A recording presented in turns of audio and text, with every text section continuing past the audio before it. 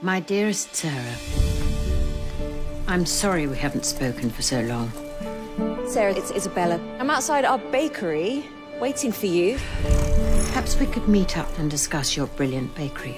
It's time we spoke again. All my love, Mum. Mimi Karachi? Yes? You know this girl? She's my best friend's daughter. And where's your friend? What the hell are you going to do? There is somebody I could still try. I didn't expect you to have quite so much. Please just tell me where we're going. Isabella. Mum would have wanted us to open this bakery, so that is what we're going to do.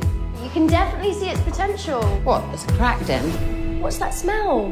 Cat's piss. Croissants, fresh from the oven. I'm here about the baking job.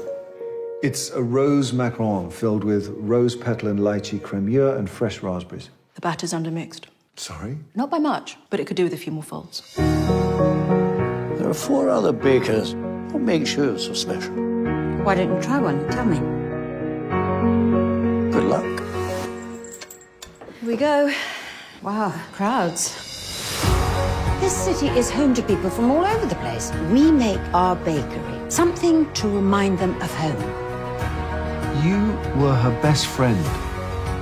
If anyone can put her spirit into this, it's you. So you're going to join me or what?